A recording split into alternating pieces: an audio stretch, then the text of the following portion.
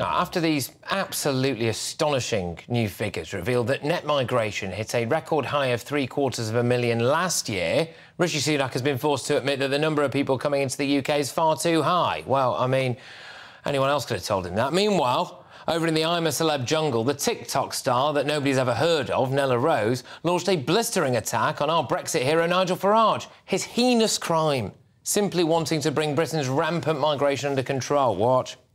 This is what I was saying to you. Apparently you're anti-immigrants. Who told you that? Oh, the internet. Well, there we are, then it must be true. Anti-immigrant, right? No, all I've said is we cannot go on with the numbers coming to Britain that are coming. Do you know why? I'm one of the numbers! Oh, right, so that's it then. So should it be 5 million a year, 10 million? Question, no, right? you don't seem to understand. Nigel, hang on. Those immigrants that are coming in. And hang on. Had you have been in power a bit later... so long about immigrants? So, tonight I'm asking, is Nella's outburst proof that young people don't have a clue about immigration? Let me know your thoughts. GBviews at gbnews.com. Tweet me at GBnews, and while you're there, go and vote in our poll. I'll bring you the results very shortly. But to debate this now, I'm joined by the social commentator, Joanna Jarju, and Reform Party spokesperson, Rupert Lowe. Both of you, thank you very much. Ladies first. Joanna, do you think that the young people are just completely ignorant when it comes to the realities of mass migration? No, I don't think so at all. I mean, in terms of watching the episode with Nella Rose, I think her delivery was definitely quite poor in the way that she articulated herself. But actually, if you listen closely, some of the rebuttals that she had to Nigel's claims was, things like, well, it's because the NHS is underfunded. That's one of the reasons why, our public services are struggling at the rate of migration. I think that this is something that's a much wider issue that we have to look at in a kind of holistic way.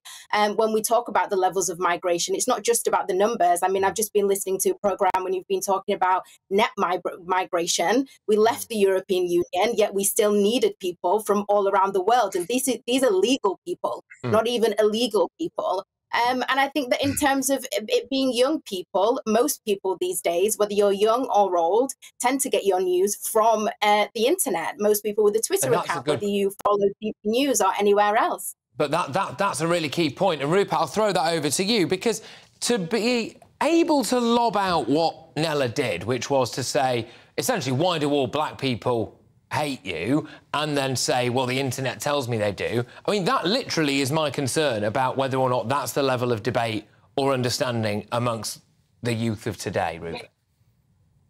Well, Patrick, good evening. I haven't actually watched too much of I'm a Celebrity. It's not my favourite show, but I have to say the bit I have watched, it appears to me that Nella is always on transmit and very rarely on receive.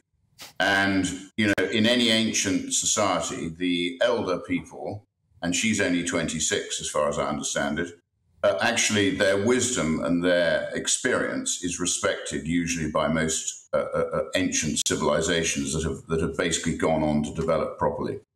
I think the problem today is, as Joanna just said, the internet and the availability of so much information has meant that a lot of young people don't have the grounding in history or the knowledge of various sort of in-depth knowledge that's required, because their attention span is so short. Now, it should be a young person's world now. They should be taking a lot more interest in politics, and hopefully Joanna can spend her time encouraging them to do that. But I personally think she needs to listen a little bit more. Okay. Clearly, she hasn't got the knowledge that you'd expect to have coming from experience. I've read Joanna's comment. She doesn't think anybody over 70 should have a vote, which is quite extraordinary. That's ageist in itself. And the problem is that they're all poisoned by a lot of these sort of ancient monopolies like the BBC that drip poison into the bloodstream of Britain. So they can't tell what's true and what's not. OK, we get it. I'll come back to you, Rupert. I'll come back to you. Lots of strong stuff there. Lots of strong stuff. Joanna, I'll get you to come back to that, but I also just want to ask, that thing that stood out for me with Nella as well was when she says, well, I'm one of those numbers.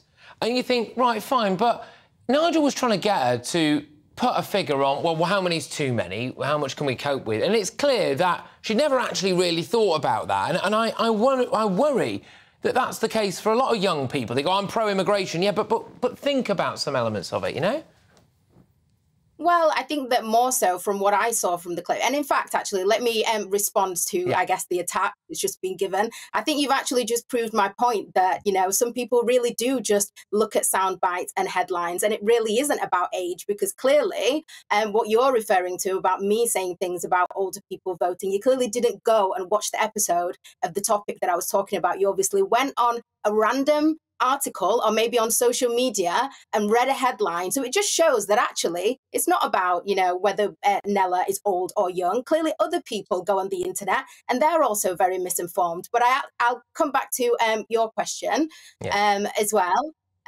Well, I think that in terms of immigration and in terms of the actual comment that was made, I think Nigel was also trying to defend himself. And I think that, you know, Nella wasn't actually far off, because when you look at Nigel's branding and the things that he talks about the most, it is about immigration. And this isn't even about young or old, because there was another campmate who had a similar conversation with Nigel a couple of nights ago, talking about his breaking point poster and the Brexit debate. So he is branded as that. And it's not just Nella, because she's young, who has that opinion of him. It's also other people from other generations as well. OK. Rupert, Patrick, can I just say on immigration, it is not racist to have concerns about immigration, which is clearly out of control.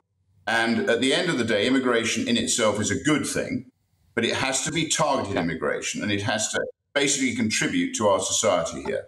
And I get that, but Rupert, out of control. Rupert, I just want to get you on this, because we're a bit pressed for time, right? Which is that I think when some people in the younger generation are confronted by questions like, right, do you think that everybody coming from a certain part of the world might share your progressive attitudes towards women or to gay rights, for example? It's almost like they very often haven't thought about that, and I'm concerned that someone's thrown a blanket over vast swathes of the younger generation and told them, you know, mass immigration good and anything else is evil, Rupert. Well, you've got it, Patrick. You've got it with climate change. They're being brainwashed on climate change. They're being brainwashed. They were brainwashed over COVID. They've been brainwashed over diversity and inclusion. They're being brainwashed over unconscious bias. I mean, there's so much rubbish now basically circulating amongst all of our media channels, and a lot of our, as I say, monopolistic, you know, operations like the BBC that should be defunded. That people, the young people, and I think, Joanna, you're only 29 as far as I could see when I had a look at your profile. I mean, you're hardly... Really reveal a woman's age on air, to be fair, Rupert. It's not the most tactful thing you've ever done. He's already tried to out me with other stuff, so at least it's accurate about one thing. At the end of the day, society should be a blend of old and young. There should be respect from both. And people should listen to each other and try and get to the truth. That's where we should go. Can I just say, I will really hope to get you both back on, either together or separately, in future, and continue a discussion as well. You know, look, this is a really good clash to get us going. So, Joanna, thank you very, very much. Joanna Jarju there, and Reform Party spokesperson Rupert Lowe, who doesn't look a day over 92. So, who do you agree with? All right, after TikTok star Nella Rose clashes with Nigel Farage in the jungle, are young people ignorant on the issue of immigration? Well, we're on Twitter now, and Raheem says the problem is younger people view mass migration exclusively through a narrow lens. Their lives are far removed from the awful consequences of uncontrolled migration. Ben on Twitter says, yes, they are ignorant, but they aren't taught to think for themselves anymore. Anyway, we're all naive when we are young. Elliot says, it's not just young people ignorant about immigration. Rishi Sunak has lost control of our borders as well. Look, your verdict is in. Wow, 97% of you agree that the young are ignorant about migration. 3% of you think they are not. Well, the way things are going, they might not be that ignorant about it for too long. And I think we'll see, won't we, whether or not, you know, the ideology that many of them claim to adhere to, whether or not they enjoy living in that. Maybe they will. Maybe they will.